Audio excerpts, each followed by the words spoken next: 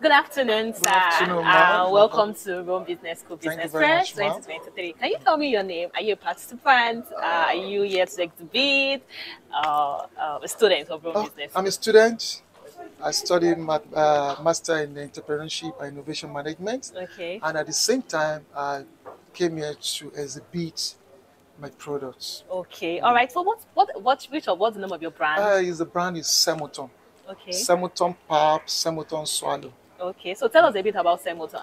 Semoton is a unique product. Okay. First and foremost, I'm a civil servant, so I know as a civil servant, you have idea.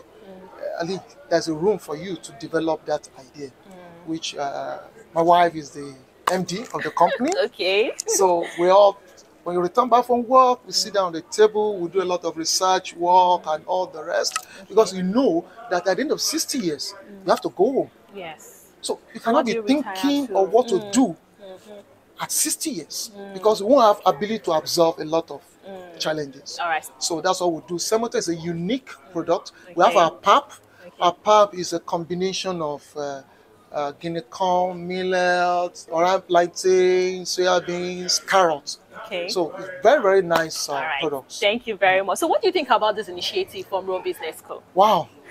The first time I came across Roman Business School, it was as a result of my curiosity to develop entrepreneurship.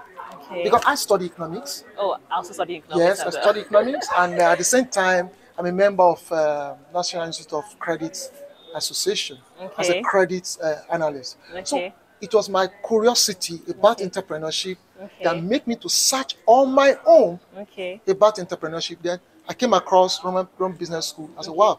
Then and I do more research on it. Okay. It was from there I got the number, Okay. and I must be sincere.